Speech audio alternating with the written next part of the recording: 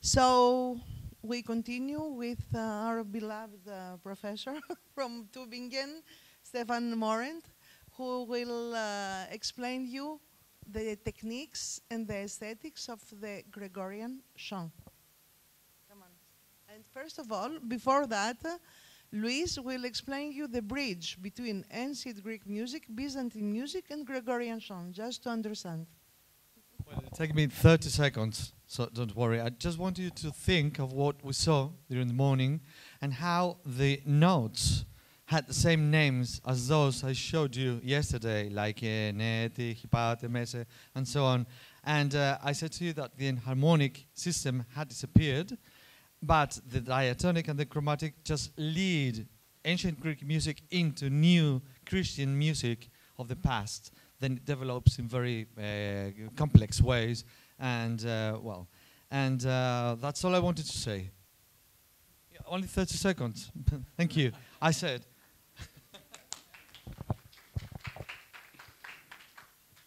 Thank you. So I'll try to wake up.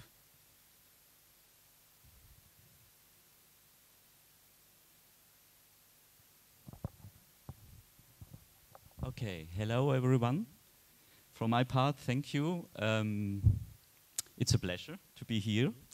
As Anastasia told yesterday, it started all with a accidental conference we did last summer, meeting all the departments of CVIS, or most of the departments who have music, and suddenly we discovered that we have something in common, and we kept in touch, and on a sudden we are here. So but that's like things happen.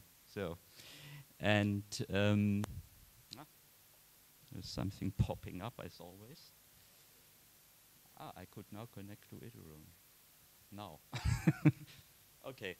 I thought now for my presentation, it would be perhaps for you interesting to learn a little more about what you will be measuring this afternoon, which music will sound, and what you will hear this afternoon in the concert. As you heard, the Schola Cantorum will sing tonight, and Achilleas choir, and we are looking forward to this combination. Okay. I hope you followed my first online lecture, or you could follow, where I explained the major principles, of very short principles, of Gregorian chant. And today we will have a look more deeply into that, what we will hear tonight, or this evening. Don't worry, I will keep it now flexible, so that we don't run out of time, so that you have your break in between. I will apply the principles of Achilleas, he pointed out in Byzantine chant, of repetition and elaboration and so on. In my talk I will keep it flexible. So I thought we start with a very short overview of the main liturgical forms, just to give a background for those of you, I don't know how many are here, who might have, it's totally new for some of the people. And well, the first structure I wanted to show you is the Mass, which maybe the most of you might know or have already attended a Mass service. And I've put on the slide the two major criteria or groups of only the items that are sung. There are no prayers or something that is spoken or recitated. I've only concentrated on the pieces that are sung. And we normally group that in the so-called ordinarium, or ordinary, and the proprium. which is the ordinary or the ordinarium. That means these are the chants that are always the same in every mass. They are not changed. And the proprium, it's these are the items that are specific for every day. It changes. So if you follow the left column, you see, probably you know it, but it starts, the first of these songs chants is the Kyrie eleison. We heard the Kyrie from Achilleas also, shortly in the lecture. And that's one of the chants which is still in Greek, in Latin Mass service. That's a relic of, because until the 3rd, 4th century, also in the Western Church, the language was Greek. Okay, I have to reactivate it until it loses connection. Ah, that's again. Always this pop on. Okay, the second is the Gloria, or also the major doxology, it is also called. Well, that's, can we somehow... Ah, okay. Ich sehe mein Wi-Fi jetzt gar nicht.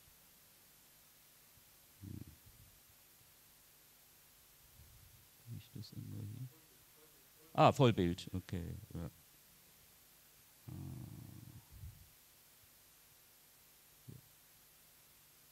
So, okay, thank you. Then we have the Credo and the Sanctus, which is imagined to be sung, the song which is sung by the angels, and the Agnus Dei. And on the right, you see the proprium, and the first of these items is the so-called introitus, introit in English. That is the song that is the chant that is sung when the clergy comes into the church, and that is always in the text. It is adapted to the feast and the sense of the feast that is celebrated. So it gives an idea of what will be now celebrated. The graduale or gradual, that's if we have 2 lessons on major feast days, it is the so-called responsory to the first lesson, and it is a sung response to what we heard before. And then we have a second lecture, and after that we have the Alleluia. We heard also an Alleluia sung by Achilles. It is replaced by a so-called tractus in Lenten time, because Alleluia is not appropriate to sing in Lenten. There may follow a so-called sequentia, a sequence, which is in its initial origin, it is said that it developed from the last melisma of the Alleluia, maybe by texting the Alleluia. Achilles was talking about this long melisma he could sing over an hour, so that may be something. We have in Latin, they call it the longissima melodia, so it's the very, very long melody. So the offertorium, the offertory, and the communio, which is normally sung during communion. So just to give you a general background, that you won't hear tonight. It is, I think, more well-known than what we see on the next slide, the office. But from the time it takes by singing, the office is far more time, much more time than the Mass office. And the monks that are singing, that's the next slide, in the monasteries which follow the monastic office according to the rule of Benedict of Nursia, they have those 8 hours according to the rule of Benedict. And I've called it the medieval round because it's a circular phenomenon. It normally starts with the vigil or the vigilias in Latin, or also matins. There are several nomenclatures. I won't go into detail now because that would be a lecture for my music students, how it is really structured item per item, but I've only outlined what may be the major items of every of these hours. So, well, it starts with vigil. In vigilia, there is the word of waiting in the night, if you translate it by word. I've put in parentheses approximately the time when it starts, but that's only an approximation.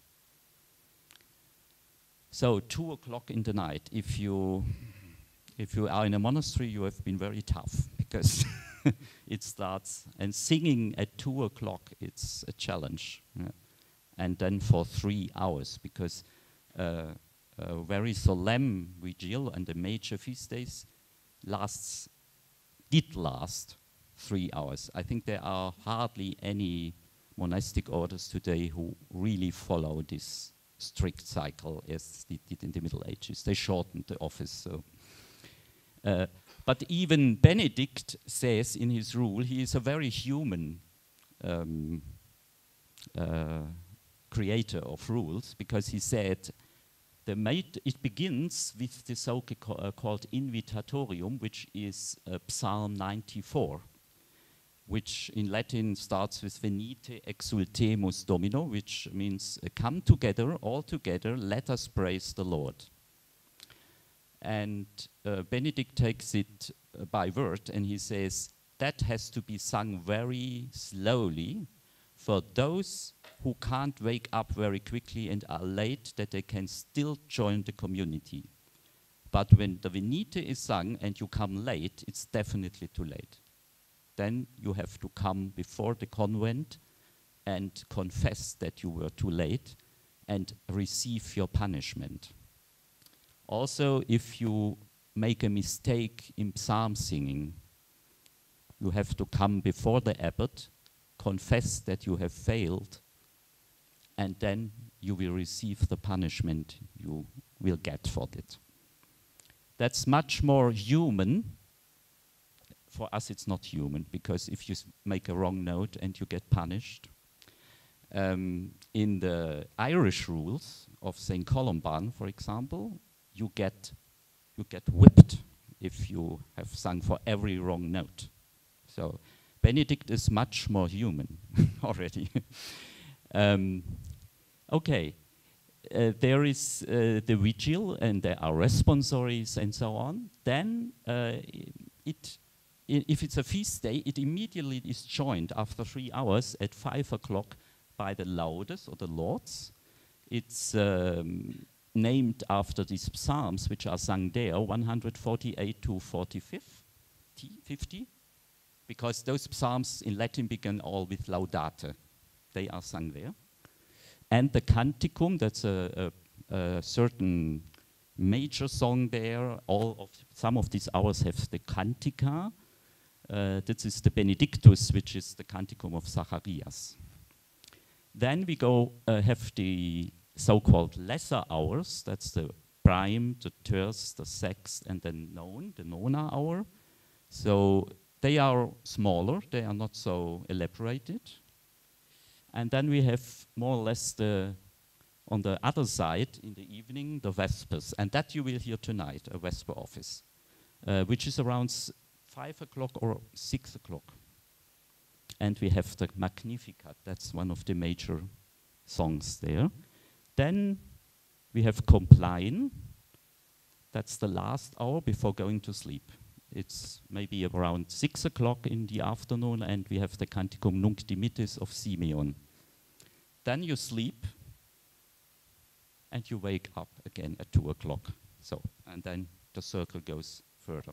So also, time perceiving of time is not our modern time, which has a physical structure going into future. In medieval times, time is a spiritual time. It's in God. It is a circular time. It never goes straight, because the end of time is defined by God, but not by men. So shortly, the office elements, only summary. We normally start with an opening, Deus in adiutorium meum intende. God help me, hasten to help me.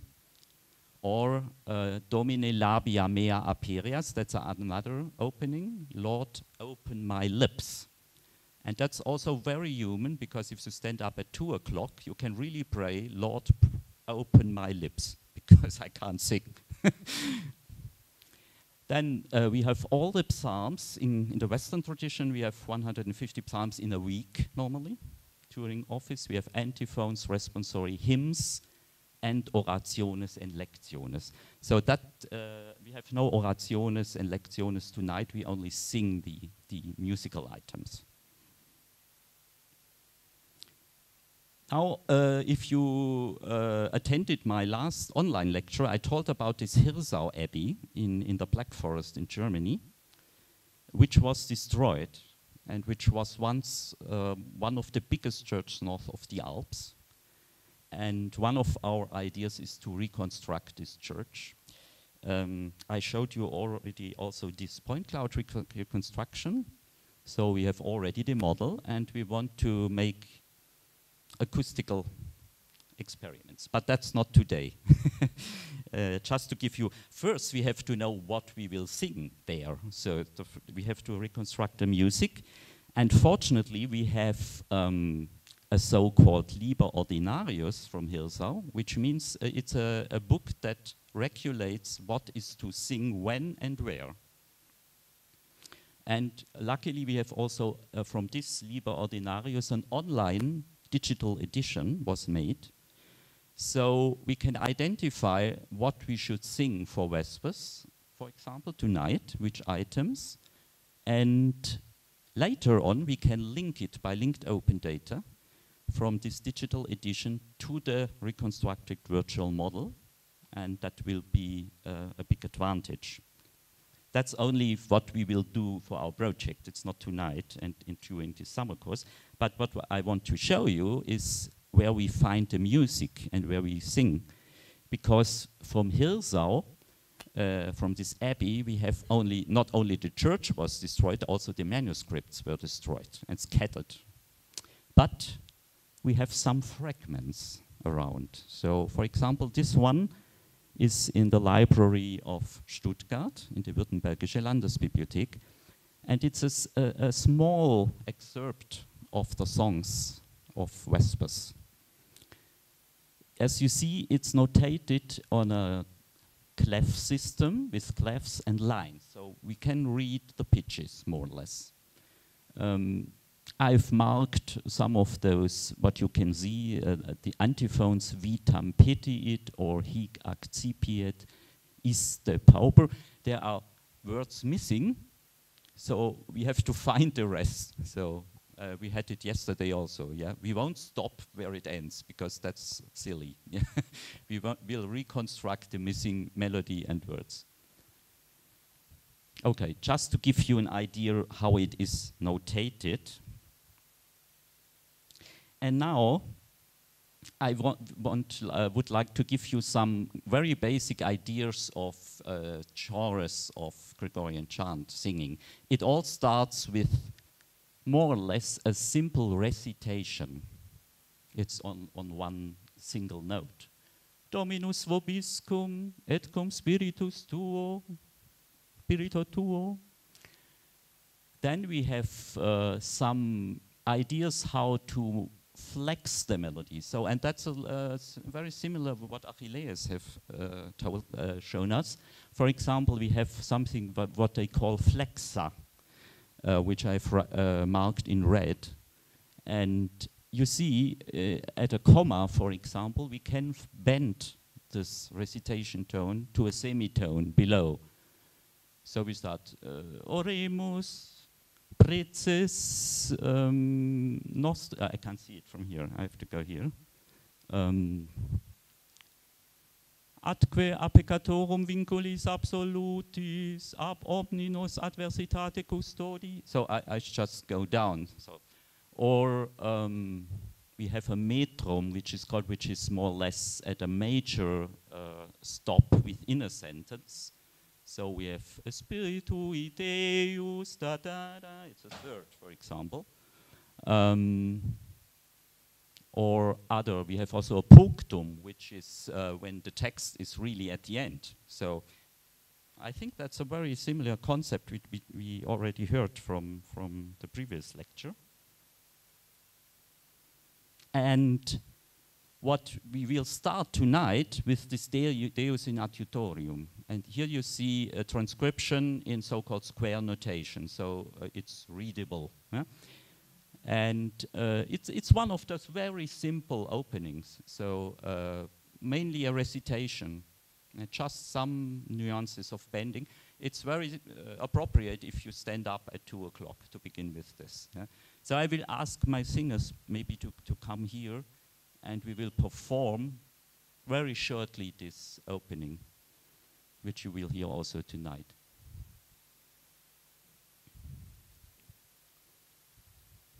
Okay. So normally the abbot starts by opening. So now I'm the abbot. So Deus in adiutorium meum intende.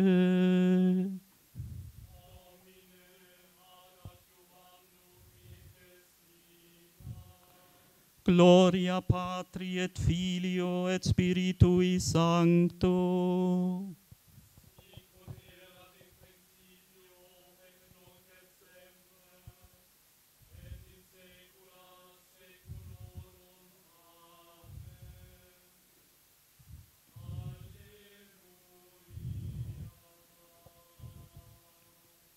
Okay, I think you can grasp the main how it works. Alleluia, that's an opening. We are in some feast time. So tonight we have some feast. I don't. Okay, then we have certain melodic structures for reciting the psalms. And we have tonus, which is the system we took over in Western Latin Church from the Byzantine or Eastern Church, the octoechos. But the modes are not the same, so it has the same notes, names. And we have some of this, I've put here the first tone, for example, and these are, just to remember how it works, there is a didactic text.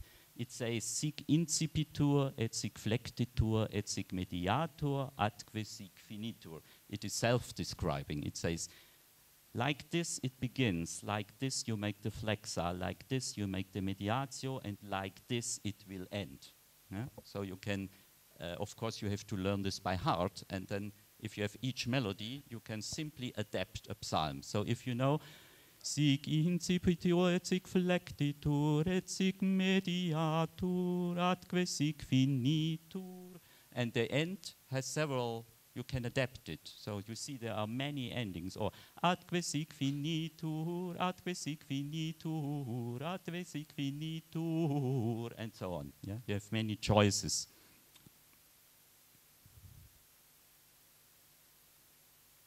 So perhaps to give you an idea how this works applied to a real psalm, this was only for didactic purpose, but now we take a psalm here that's 112, and we maybe only sing the first 3 or something, that just to make the principle clear, only the psalm.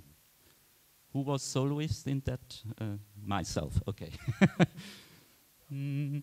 Laudate pueri Dominum, laudate nomen Domini.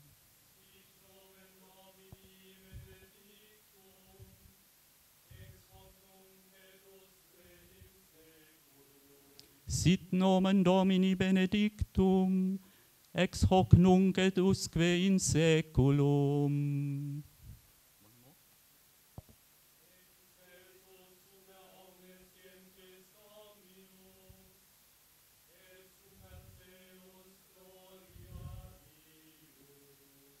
And so on.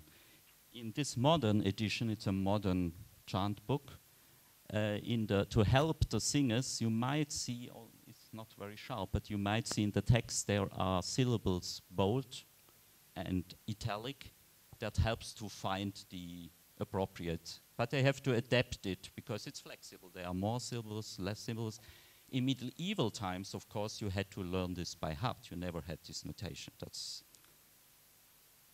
So we are here now at the modes, and if you open a textbook, very often you find something like that. That's Dorian, that's Phrygian, and so on.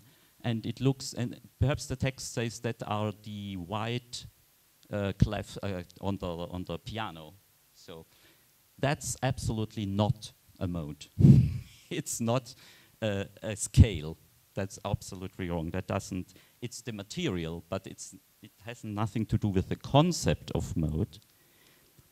I've put a quote of Adam von Fulda, which is rather late in the 15th century, but he gives a nice example how the modes were connected with a spiritual meaning. He says, omnibus est primus, the first mode is for everyone or for anything. Sed est alter tristibus aptus, but the other, the second mode, is for those who are sad. Thank you. Tertius iratus, the third is for the angry ones. Quartus dicitur fieri blandus, the fourth is for those adapted who are very bold. Quintum da letis, the fifth you give those who are happy. Afterwards we will sing in fifth mode, so you will be happy after that. Sextum pietate probatis, the sixth is for those which are very strong in faith and piety. Septimus est juvium, the seventh is for the young, for the youth. And the other, the eighth, is for the sapientium, for those who are very wise. So this is only one concept of how in medieval times and until the 17th or 18th century, also with then with major and with the tonality,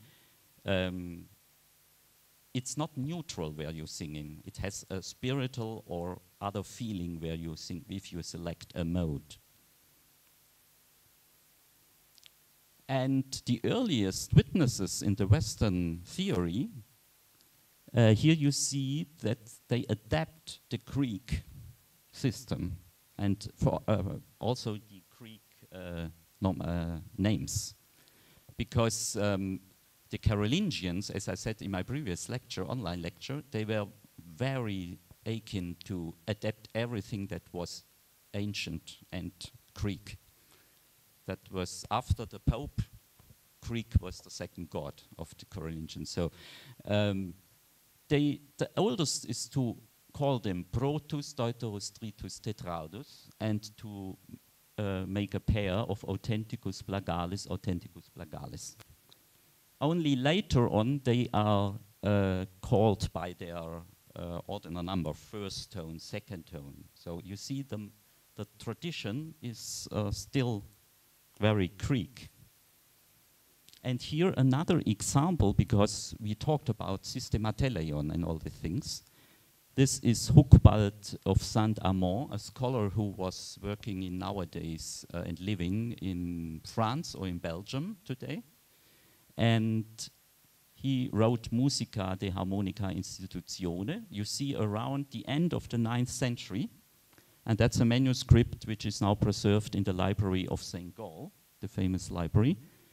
And that's just one page where he tries to adapt the systemateleon for the tonal system of the modes.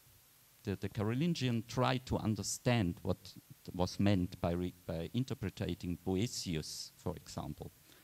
And I don't know if you can read, but there is pros lambanomenos at the top. and then hypate, hypaton, and so on. There are all the Greek names.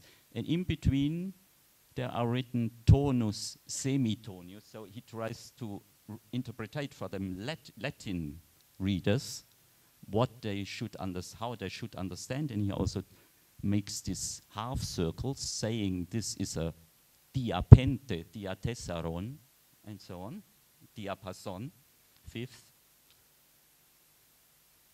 I don't want to go into details, very complicated for specialists, but it's very interesting, because at the end he arrives by more or less misinterpreting the whole system. So the Western church modes, they keep the tetrachord, but they shift it. So we don't have the typical antique tetrachord, but the idea is still there. So,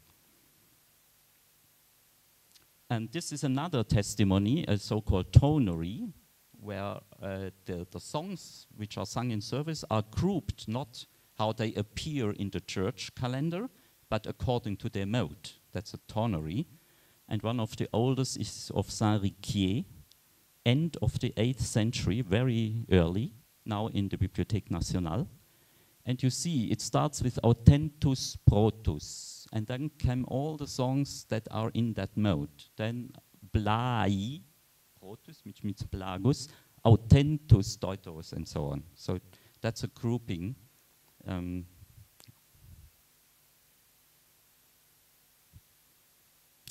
that's another very interesting document, which is also in St. Gall and comes also from the monastery of St. Gall, so-called Codex Hartker, written by a monk called Hartker. He lived around the year 1000 in St. Gall. And at the incipit of his treatise, it's an antiphonary for the office, he gives us also the modes and how they are grouped, and also how they were learned by the novices, by the children when they came into the monastery. You see, I hope, above here in red, Seculorum Amen. If you already remember this, because we will return in a second to this by singing yourself the syllables. Seculorum Amen. Yeah? And below you see Noeane written there. I don't have a pointer, but there's N in the middle on the right, you can see perhaps. That means Noeane.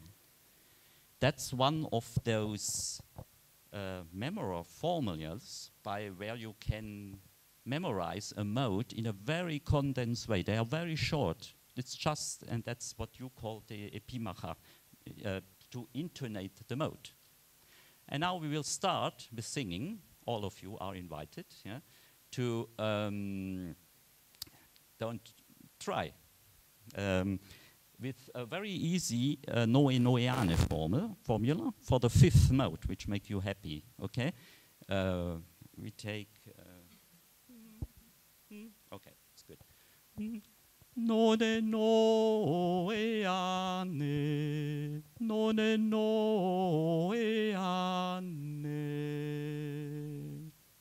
It's not very complicated. I sing again.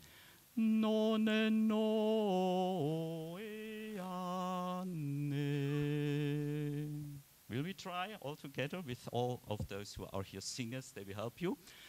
Yeah?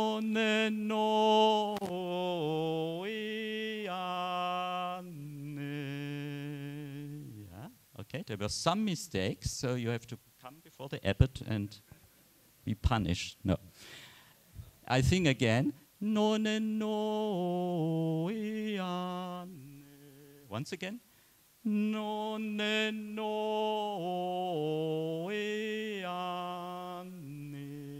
Perfect, thank you.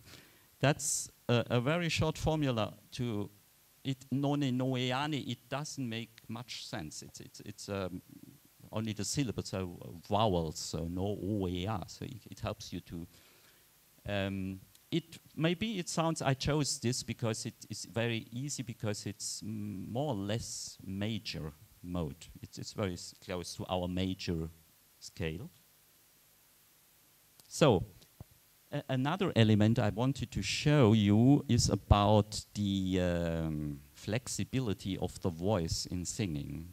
And we talked about quarter tones and all the things, and Achilleas showed us that the singers in the Byzantine tradition, they don't make discrete pitches, but they make ornaments and so on.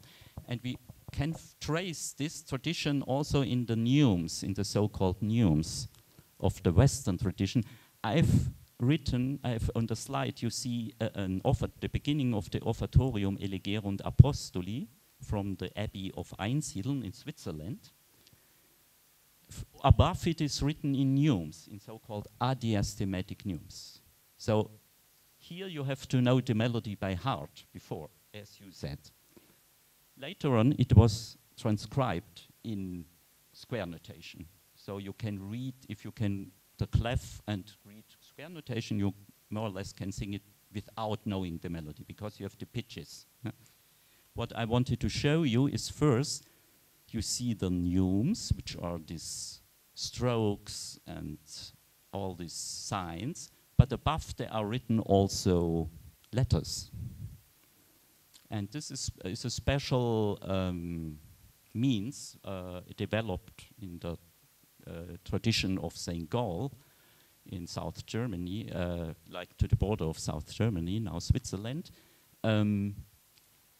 They give indications for the singers who know the melody, but there are certain points where they have to pay attention. So, for example, the first note, which is, if you look on the transcription, it's a C, and if you look on the neumes, there is a little stroke at the beginning, and on the left, a little above, is an I written, which means usus, which means low.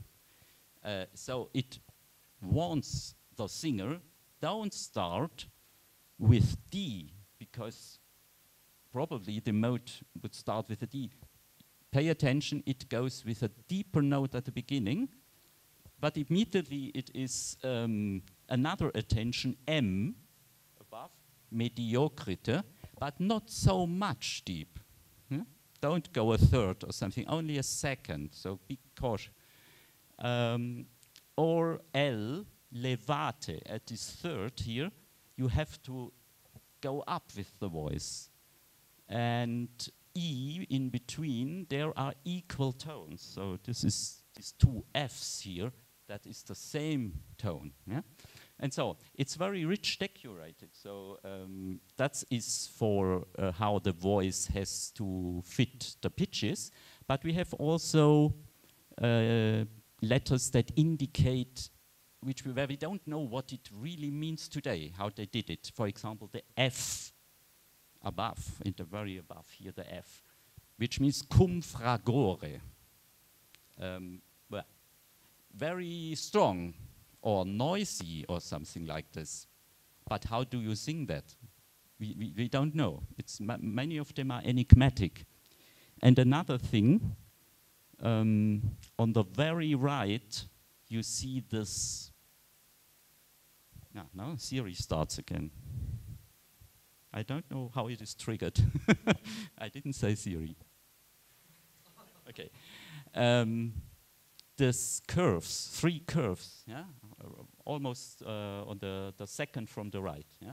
This is so-called quilisma, which has still a Greek meaning. Also here we don't know what it really meant in performing. We have some theorists, they say it's a tremble of the voice. We don't know how to realize it. Most singers from Gregorian chant today in the Western tradition, they simply omit this sign. You see it here written in the transcription on the lines, but it has some, obviously, it was something which couldn't be transcribed precisely in the system of lines, because the intervals were in between. They couldn't fix it somewhere. So we started in our Schola, in my other ensembles. I think we can't omit the signs, because it gives an artificial difference between Gregorian chant and, for example, Byzantine chant. It makes the difference bigger, because, as Achilleas said, we sing only steps. But at some points, at least, there are signs that indicate that the singers did something else like you do. Maybe something like apostolos. We don't know. Yeah, we have to reinvent a tradition, and you will hear tonight. We will apply it to certain pieces. And just to show you on a song, on a chant which we sing tonight, you see the quilisma here in the second line on the left. You see this mea on mea. There you see one of those notes. Also in Hirsau, in this monastery, they had these signs. So there was still a tradition for manum servum mea, something like this, perhaps, yeah. There's also on servus, there is a oriscus, it's a very delicate stroke, which may be also, it's an ornamental sign, so invenida vit servum, instead of servum, it might be servum, something like this. To find the tradition, it's very inspiring to hear to other traditions who already still have this way of singing without only copying them. There was ensemble, Marcel Perez has done this with his ensemble Organum, but they have more or less, they sing now, they have adapted or copied the Byzantine tradition. So I don't think that's the solution. You have to find your own way, just. So, now it's again up to you for the last time of my talk. We will learn a little bit. Do you remember Secolorum Amen on the slide, which I've told you? That's the last part of the so-called lesser doxology, which finishes the end of every psalm. It is added, Gloria Patri et Filio et Spiritui Sancto. And the answer is, Sicut erat in principio et nunc et semper, et in saecula saeculorum. Amen. Okay? So we will first try to remember the text. Yeah. To make it more difficult, I do it away. So that you just trust your memory. Okay. Sicut erat in principio, et nunc et semper, et in saecula saeculorum. Amen. So we will divide it in 3 parts, so that's it not so difficult for everyone. Let's say here 1, middle, and from left wing. Okay. So you, on the right, you have Sicut erat in principio, in the middle, et nunc et semper, et in saecula saeculorum, and all together, Amen. Okay? We will try. So, Sicut erat in principio. Sicut erat in principio, et nunc et semper, et in saecula saeculorum. Amen. Perfect. Once again. Sicut erat in principio, et nunc et semper, et in saecula saeculorum. Amen. Okay. Now I think you are already fit to get the melody also, which is the Noe Noeane. By the way, do you remember how Noe Noeane was working? No? Is there still someone? Noe Noeane. Do we repeat? Noe Noeane.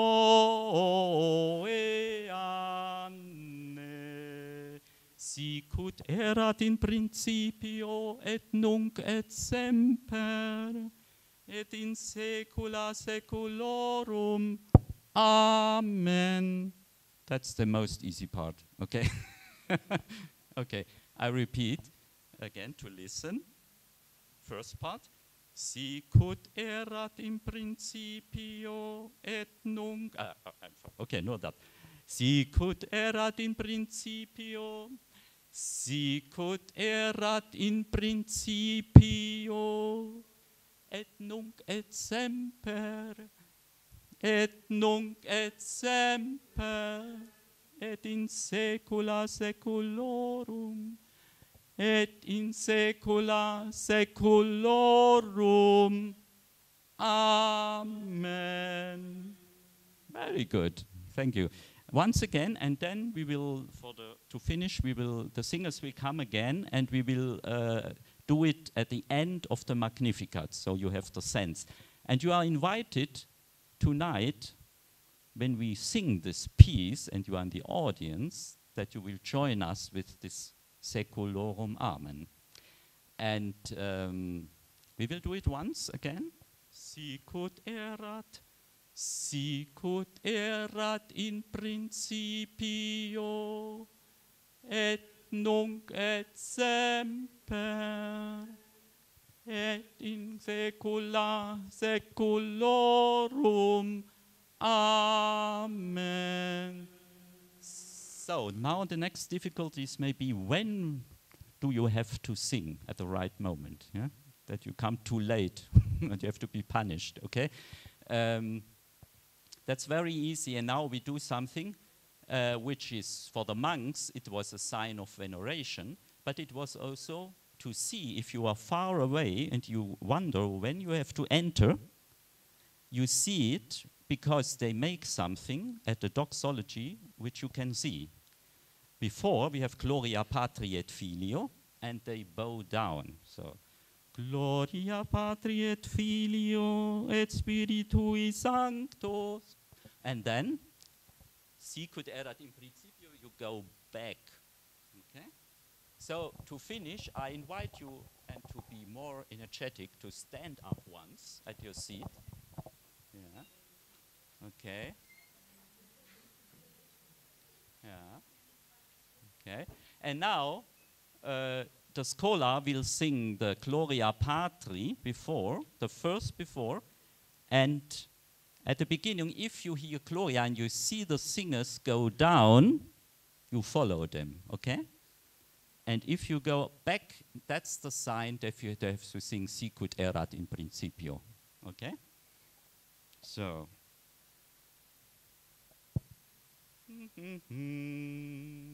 Gloria Patri. You can start the singer's part, please, with Gloria Patri, and give us a chance to follow you by make a veneration. Okay.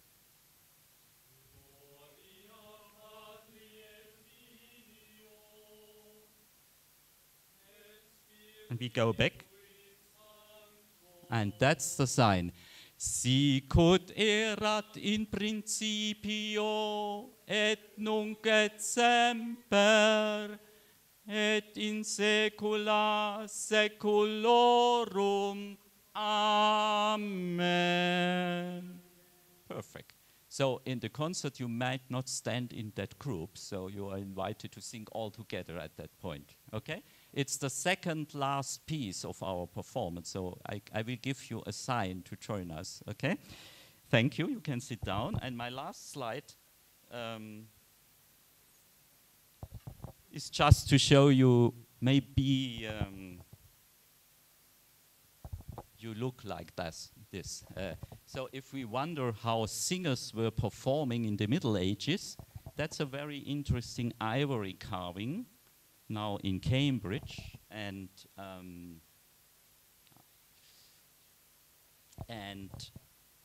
I have made, you see a cleric, and around him are standing singers. Yeah? And it's so detailed, I've zoomed out this carving of ivory, and if you can see the details, I don't know if it's sharp enough. There's C triggers. You can see even the teeth of the singers and how they make their mouth. So you could even fancy if you study this carving, if they are singing the vowel A, and that might, because the first song, the first chant in the church here, in the Western Church, it's the beginning of First Advent. That's the beginning of the new church here, and it starts with the introitus "A te levavi anima meam," up to you I lift my soul. And maybe because every liturgical manuscript is starting with an initial big A to start the church here, and maybe the carver has here integrated this, he has observed how the monks were singing. So maybe we could here investigate historical vocal production in a monument coming from the time around the late 10th century. Okay, that's my last slide. To keep in time, I've kept it flexible. And I hope you are all there tonight and help us with the Secularum Arm. Thank you.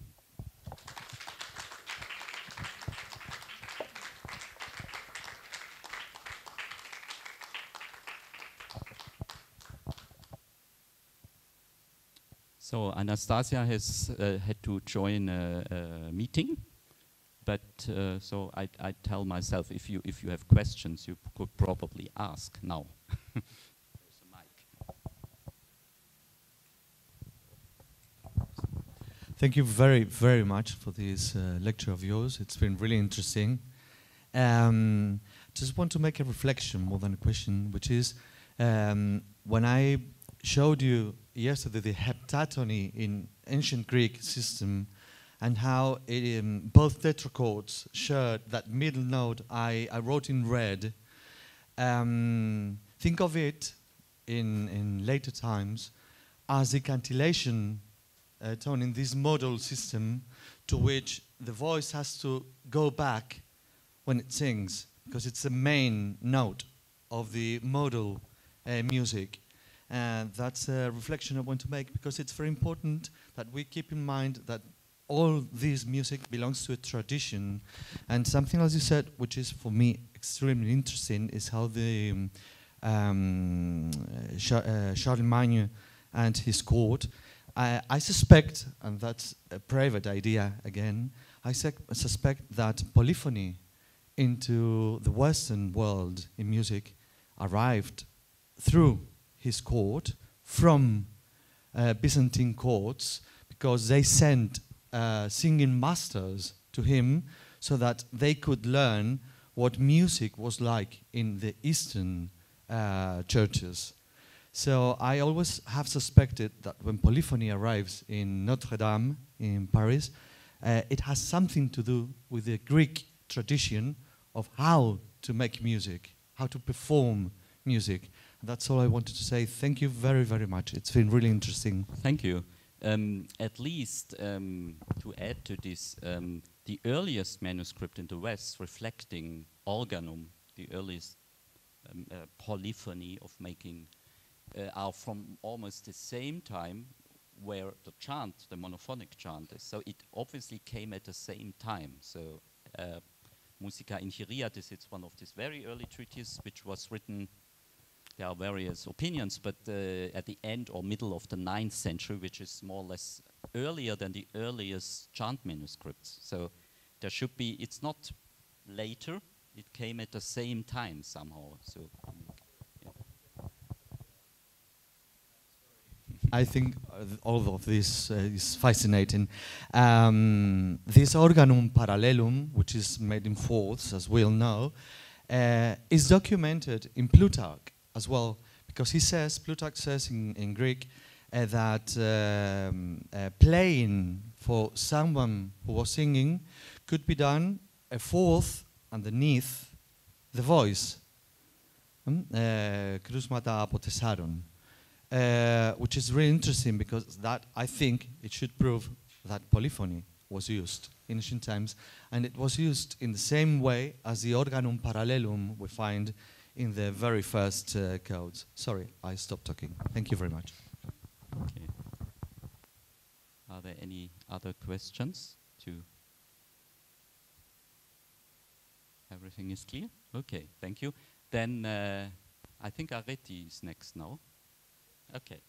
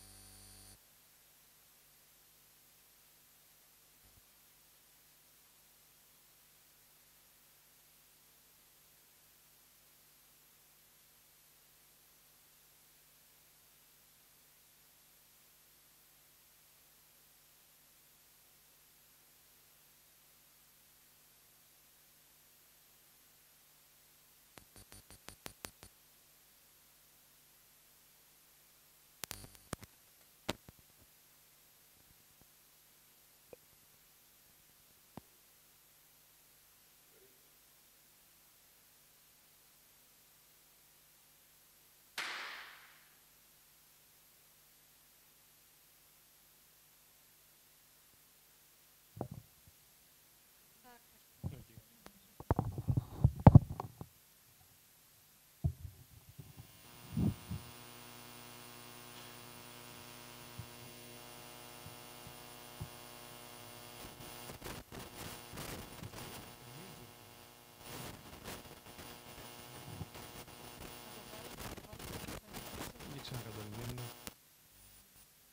Γιατί, μόνο στο...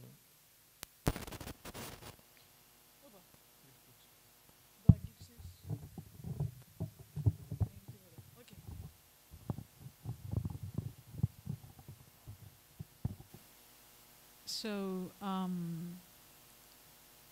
we're gonna keep it very brief on the protocol for today at the church. I'm just gonna give you a very, very quick overview, and we're going to go over the things that we will do there in detail in the church while we're setting up, so everything makes more sense.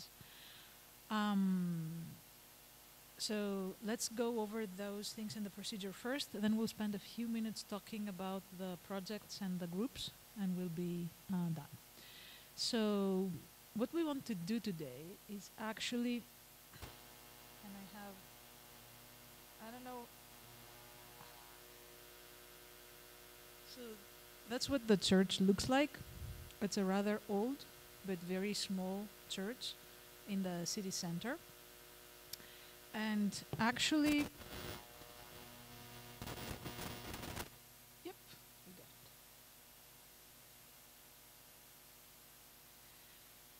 There is the main building, which is outlined in dark gray, and everything you see in light gray is things that sort of either don't exist anymore or they were added later and removed, so there are additional spaces around the church.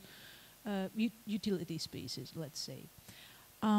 So it's a rather small church, and what we are trying to capture is the acoustic imprint of this space in order to analyze it and try to draw some conclusions on the things that make the sound and the acoustics in this church unique or different from any other church, A.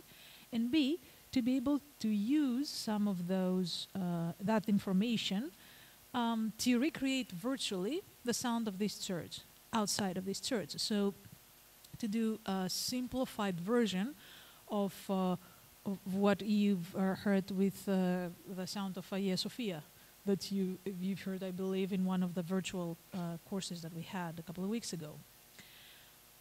So in order to be able to study, or actually rather recreate the acoustics of a space, we need to reduce its whole physical existence into a set of parameters. And there are several ways one can go about deriving those parameters. One would be to actually virtually or physically model this space. Virtually model this space in a computer, create an architectural 3D model of this space, and then there is software that allow you to actually study how sound behaves in this space. And this is a practical approach, and it's an approach that's normally being used for spaces that have not been built yet. So if you're trying to build a theater, you want to have an idea of how it sounds like before you build it. Otherwise, it gets very expensive to actually fix it. So, but if the space exists, there are things that you can do inside this space. So you can go and acoustically measure the behavior of this space. And the thing that we know, and it is something that it's a knowledge that we have as an experience, but we don't necessarily realize it, is that not all sounds behave the same in a space. We can be in the same space, and certain sounds or certain instruments or certain types of audio signal, speech versus music, for example, might sound good or acceptable or bad. And the space stays the same, but the use of the space, or otherwise the signal that travels through the space, changes. So in order to be able to characterize a space, you need to be able to actually get an idea of how it sounds regardless of what the thing that sounds in it is. So you need to be able to actually study how all sounds, essentially, would behave in this space.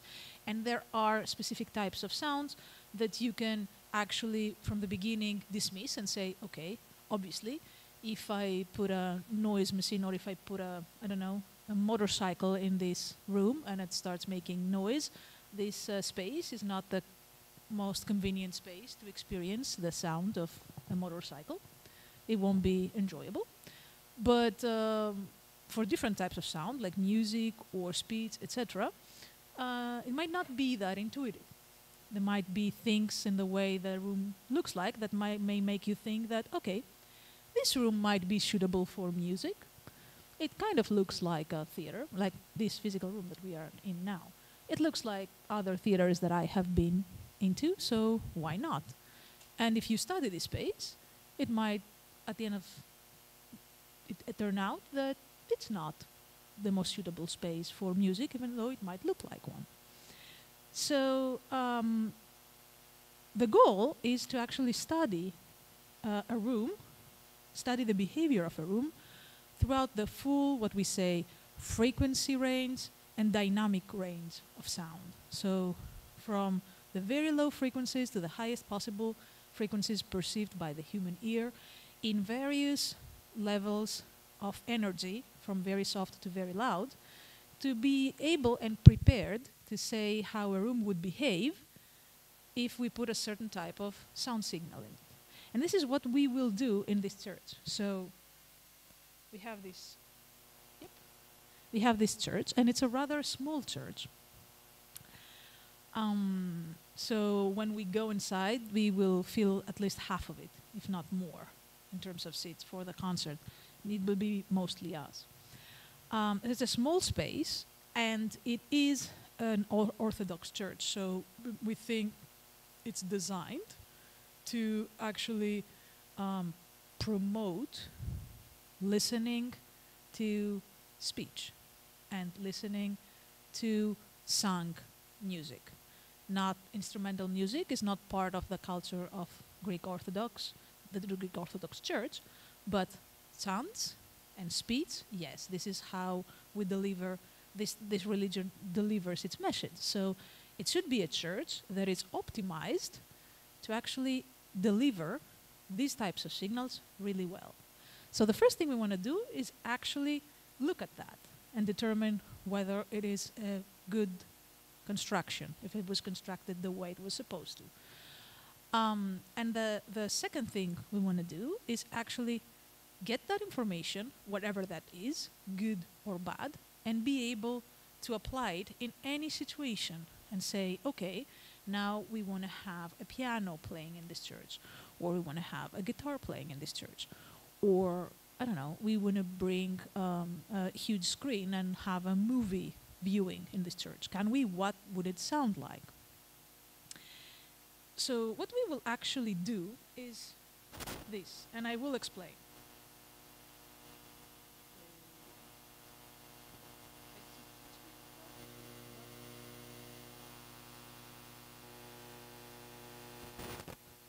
We will do this process several times. Ready?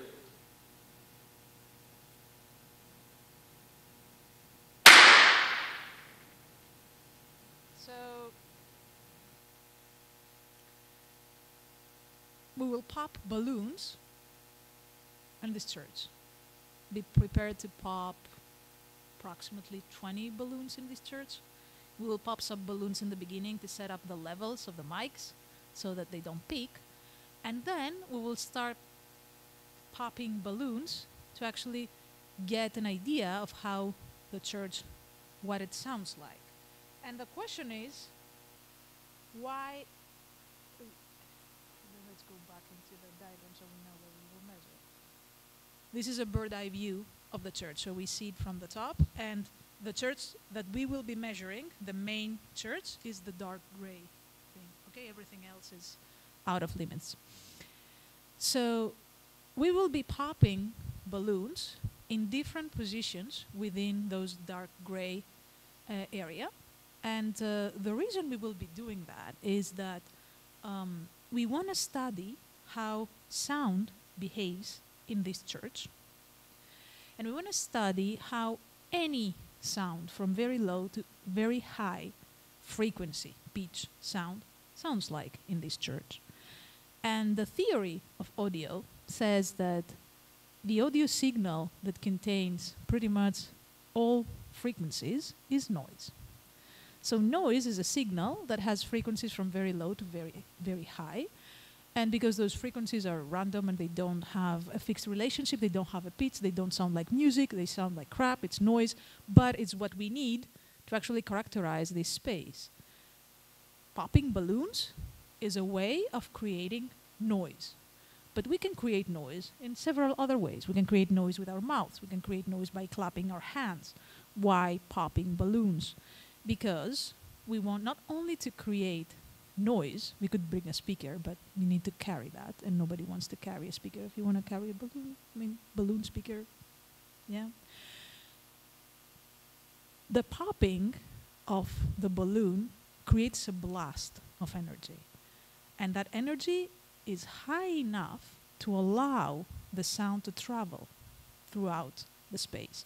We don't only need the noise to be created. I can create noise here by my mouth, but it will never be loud enough to travel throughout this space. We want it to be loud enough, because if it's loud enough, it has the power to travel. And it has the power to travel all around the space. And it can then interact with the walls, it can reflect, it can travel around, and it will, what we say, excite the full space of interest. So we will be popping balloon in several positions, and we will be recording in several other positions. Where will we be popping balloons from, and where will we be recording at? We will be popping balloons from places in the church where you will customly find a sound source.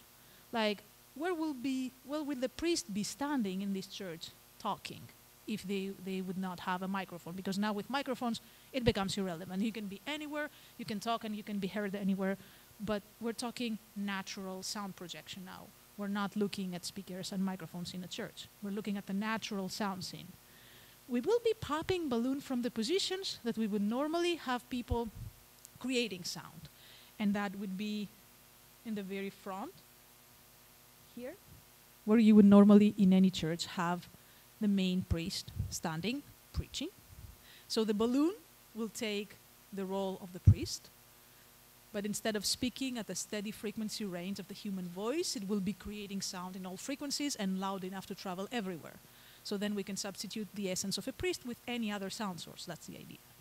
We will also probably, most likely, put a second sound source towards the right here, where it is the custom position of the people who are chanting. We have the priest in the center, and then chanting in the Greek Orthodox Church happens from the left and right. You have this discussion between these two groups of people singing. And the right side is where the main preaching comes from the chants. And the left side is the chant that actually responds, is the response to the main idea. So you have this dialogue, but the heavy message of the dialogue comes from the right. So where you want to be is on the right side. You want to be on the people delivering the message, not the people responding. But yeah, okay.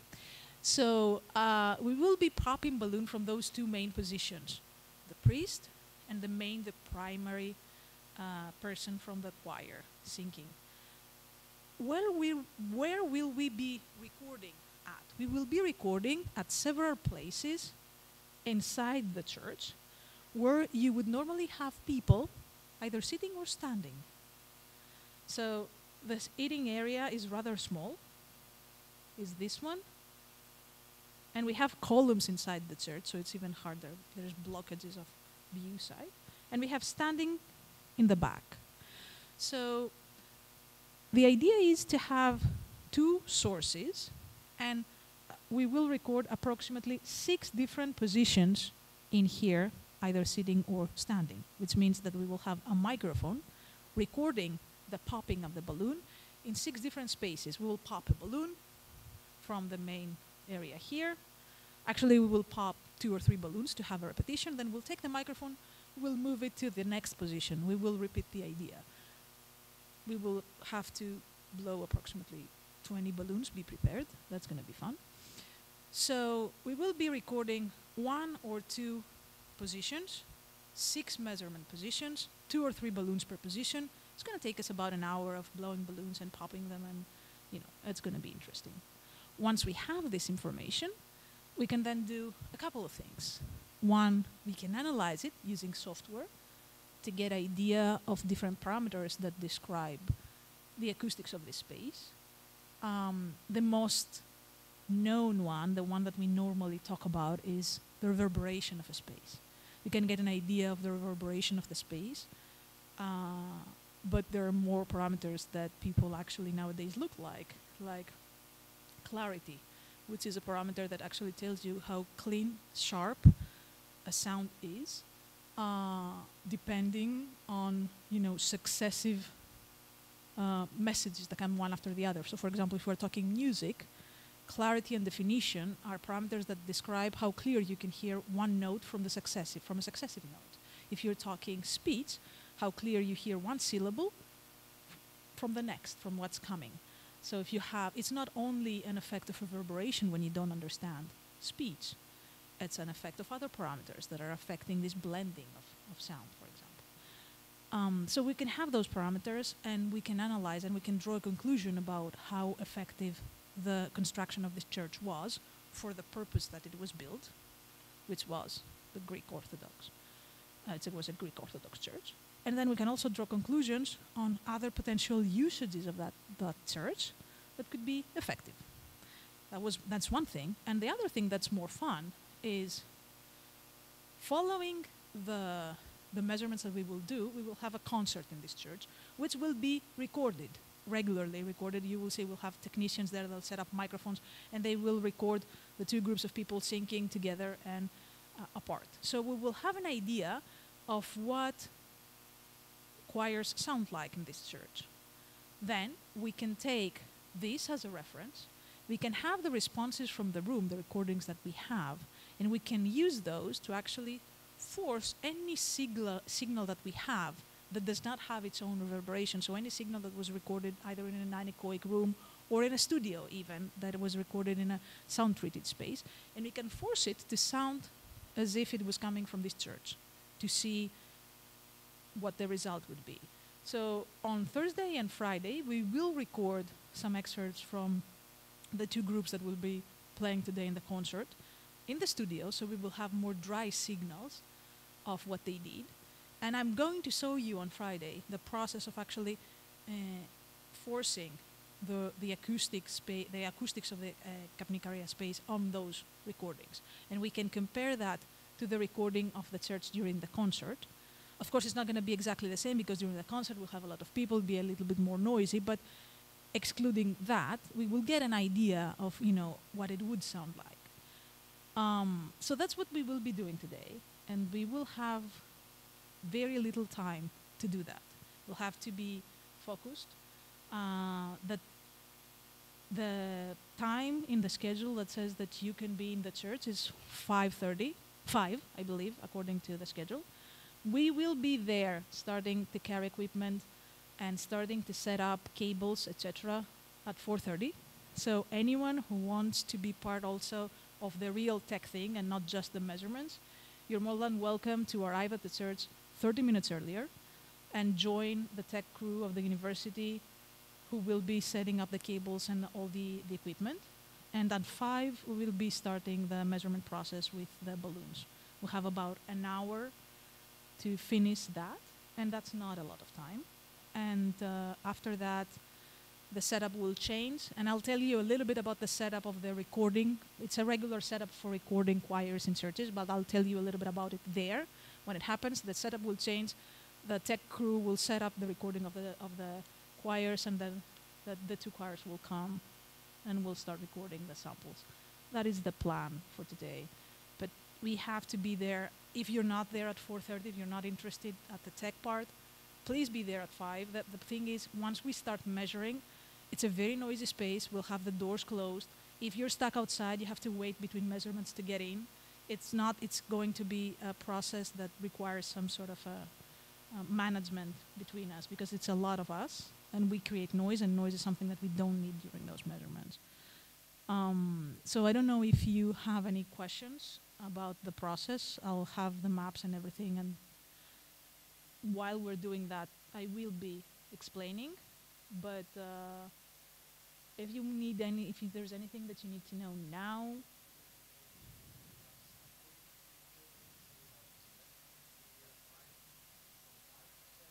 Yes, but we just decided that the choirs will start coming at 6, and we'll start recording the choirs at 6. So we'll run some demo recordings of the choirs singing before the audience comes in, because the more people we have in the church, the more the acoustic imprint of the church changes. And we cannot run measurements with full people because that would be too noisy. So we have an hour to run this thing. Then we will be running other types of measurements, but recordings, not acoustic measurements.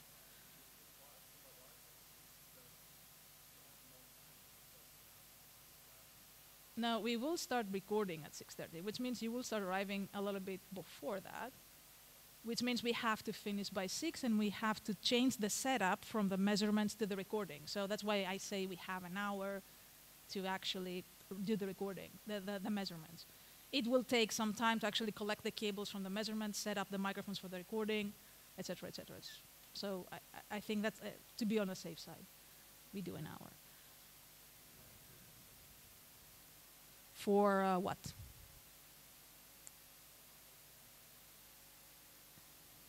for for recording the balloon popping. For analysis, yes, we will use, I will show you, we will use a software that's called REW. You can download it, it's free, it's open source. It's for any type of operating system, REW. And you actually input the impulse response, is what we are recording. You input the recording signal and you get some reviews. I will give you a brief overview on Friday. It's actually a rather technical software, but I will give a demonstration. I will show you the results directly. So, all cool with that? 4:30 if you're interested in seeing how the setup will run for the measurements. You know where the church is. And 5 o'clock we start measurements, so don't be stuck outside. It's already a very noisy space outside. I don't know if you've been there. There's musicians playing, etc. So it's going to make our life a bit difficult.